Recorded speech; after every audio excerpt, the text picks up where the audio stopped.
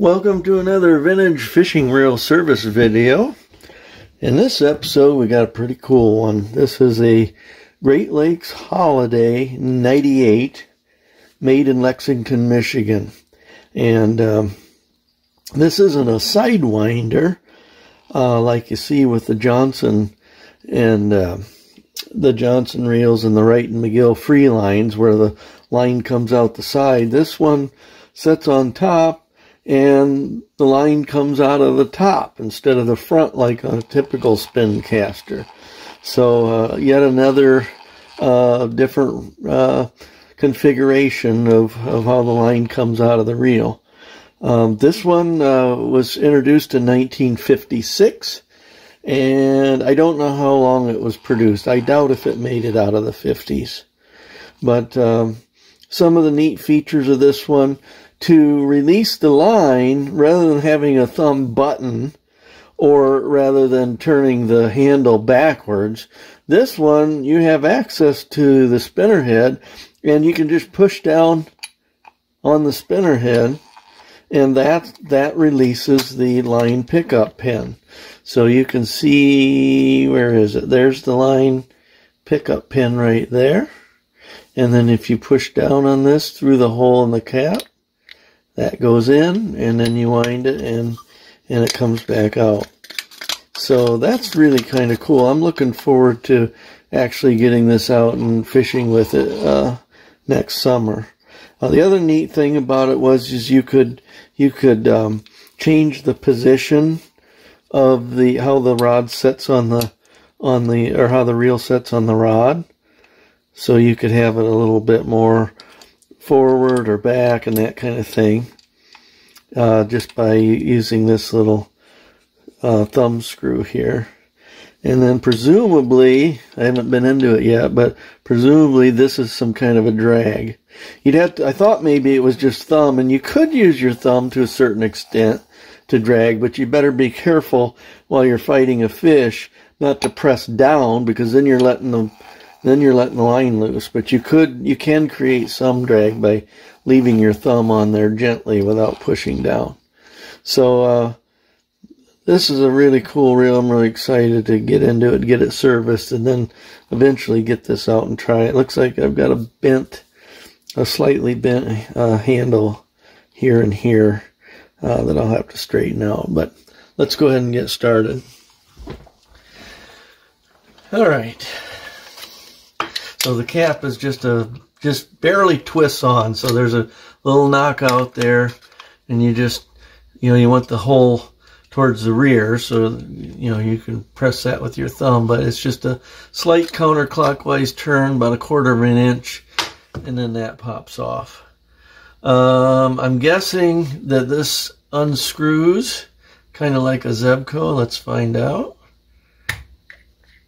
Yep, so a counterclockwise twist, so that spinner head screws on there. And then it looks like, okay, so yes, this would in fact be the drag. So that's gonna, if you turn that, let's see, yeah, clockwise, that's gonna put pressure on the, it's not giving me much pressure.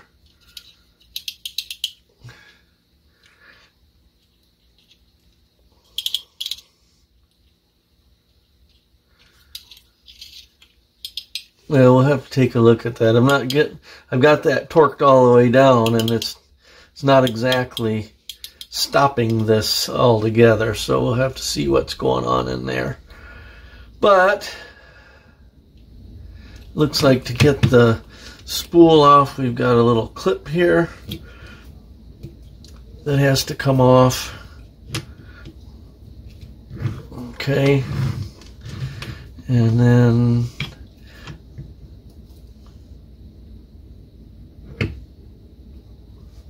okay, so your spool, that's pretty interesting. I wonder. Okay, so only part of, oh, that's just a washer. So there's basically a keyed washer on there. So there's your spool. There's your drag clicker that clicks against the teeth here and the housing. And then let's see what else we got going on here. Some kind of a bushing in there, a brass bushing in there. Worry about that in a minute. This is interesting. So this is basically all there is for drag. So when I turn this counterclockwise, you'll see this kind of falls back down, and when I turn it clockwise, that thing comes up, and there's basically just a little felt, fiber-like material on there, and it just provides a little bit of drag, but not enough to really stop it all together, for sure. So you definitely would want to use that in conjunction with some of basically your thumb on the spinner head. Alright, let's see where we go next. And maybe that just cleaning off some of that grease will help in terms of providing drag, but I doubt it. I just don't think it's a very strong drag. Alright.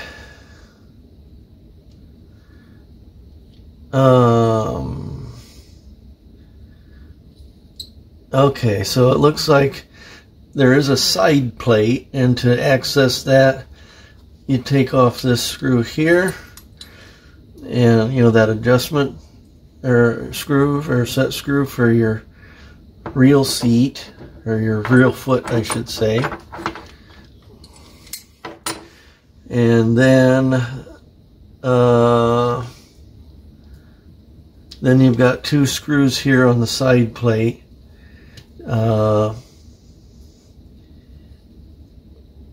And I think that'll get us into the gears there.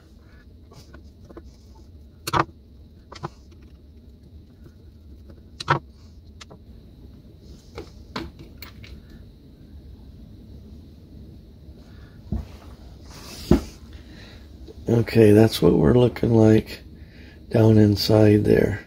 And this little bend here on this shaft goes into this top hole here. So that fit in there like that.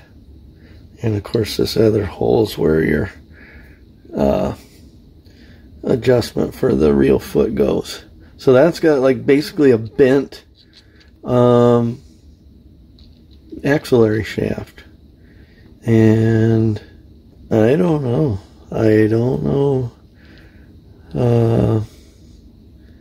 how exactly you get that out of there,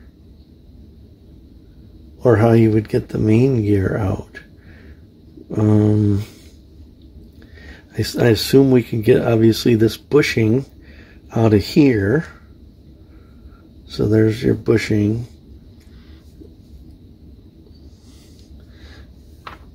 And I just don't know.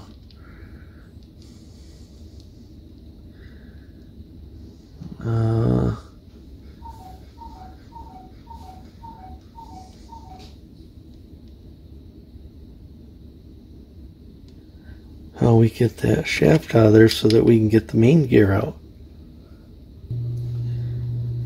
So this, obviously there's a spring in there for the line release, and I can pull this shaft all the way down to where that bend comes down to the pinion gear. But this doesn't seem to want to unscrew this spindle here, and I'm not sure. Yeah, it might give you, I don't even know if that would, I don't think that even give you enough room to get that axle shaft out of there. So I'm going to try taking off the handle and see what's going on there.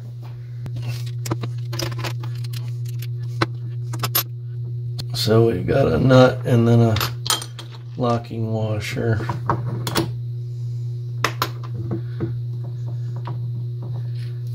And that's not that's not really going to yield any more results in terms of getting that. How in the world? Unless they pressed this whole thing in there, but I just don't see this piece coming out of there. And I do not want to just be monkeying around with it and then end up damaging the thing.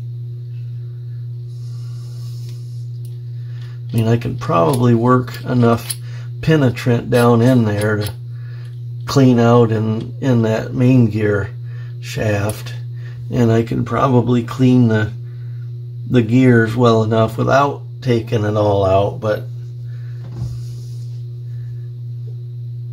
I just don't see any way of getting in there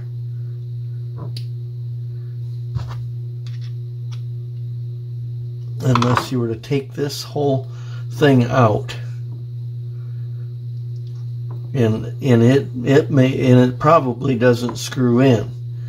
It probably is pressed in, and the last thing I want to do is break it.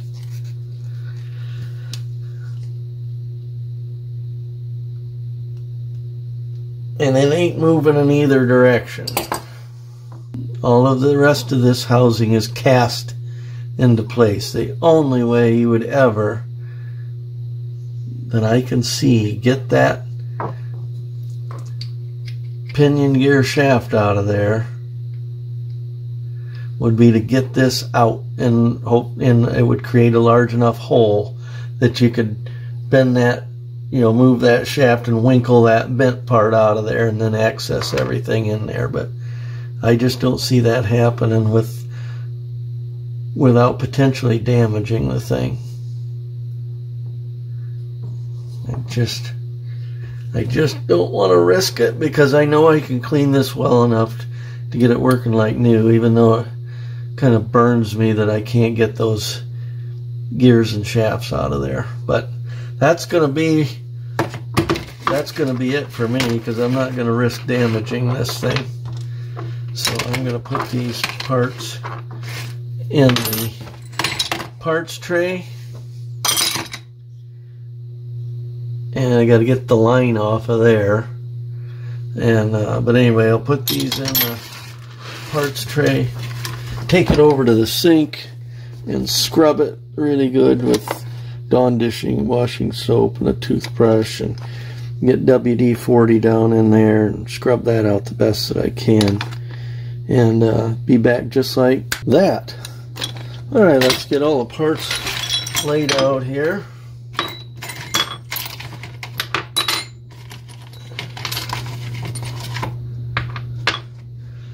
And basically, because we were not able to remove the axillary shaft or the main gear, I just had to basically work WD-40 down in there and scrub and scrape out the grease the best that I could.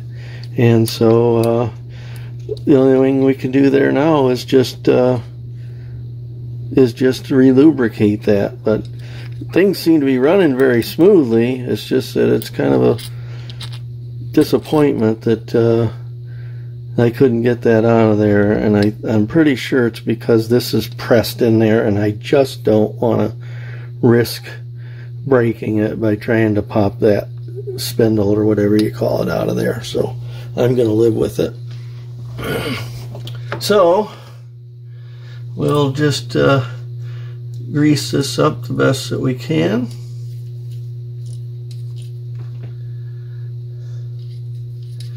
And I'm going to be pretty liberal with it in there, in this particular case, and pack down those teeth really good.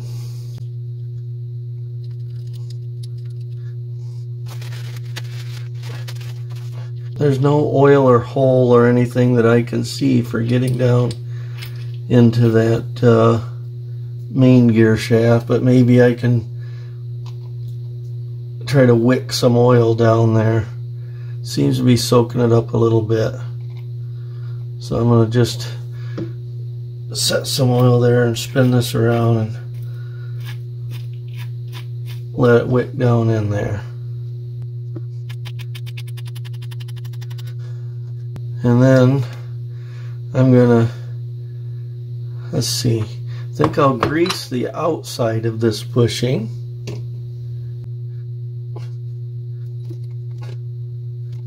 And put that in there. And then I'm gonna oil the inside of the bushing.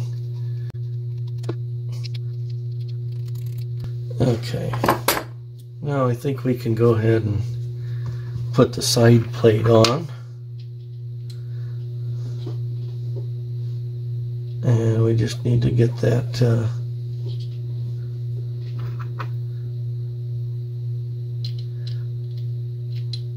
and get that into that shaft, up into that top oval hole there, like that.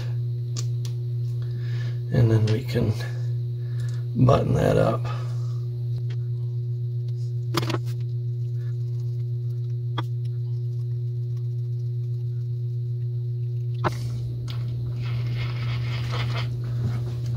All right. I suppose if we want, we can put the foot back on the reel.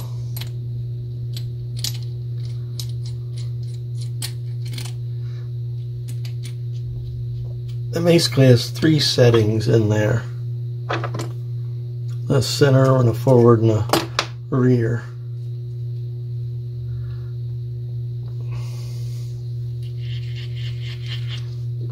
Go ahead and put a little lubrication in the form of oil in these crank knobs, and grease, because this is a spool that's intended to spin around the spindle and also act as the drag. So I'm not really going to lubricate the bottom of it because I don't want that. I mean, we don't want it being any slipperier than it already is, but we will lubricate the inside of the spool and set that back on there. I did, when I was cleaning it, I did bend out this clicker a tad just in case it was sprung. So it is making a nice clicking sound now, the drag clicker. We got to get this bushing lined up with this flat spot, and then this washer here keys into that like that. And then before we put our spinner head back on, we could put a little oil on that pin and up in here. This is kind of like the old Zebco 33 style, the really old Zebco 33. I think they had a pin mechanism like that.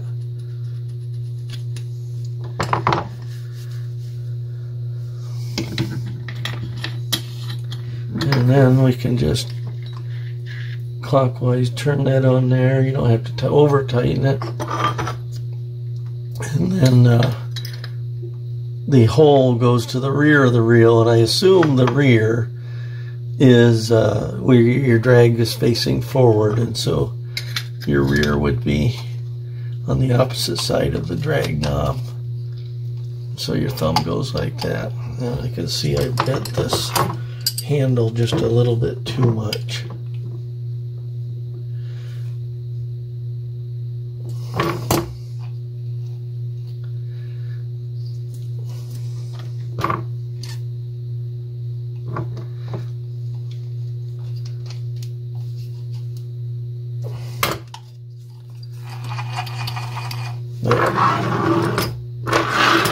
Oops.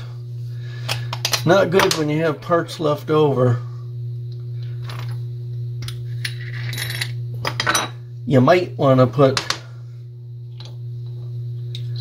this retention spring on there before you get too crazy.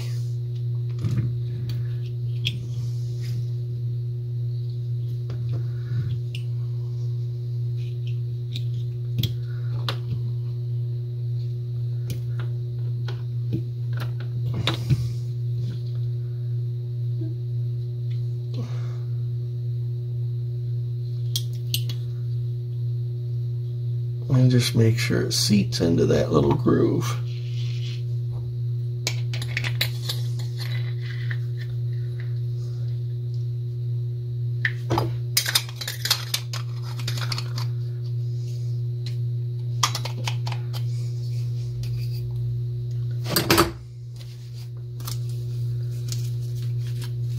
That cleaned up real nice. So there you have, all serviced and ready to go fishing, a Great Lakes Holiday 98 made in Lexington, Michigan, circa 1956. It's certainly no older than 1956, might be a year or two newer. But a really nifty reel. I just love to see, during this time when everybody was trying to outmaneuver the other in terms of various Spincast designs. Just love that type of nuance in the little reels of the time. So I'm looking forward to getting this one out and seeing how it fishes.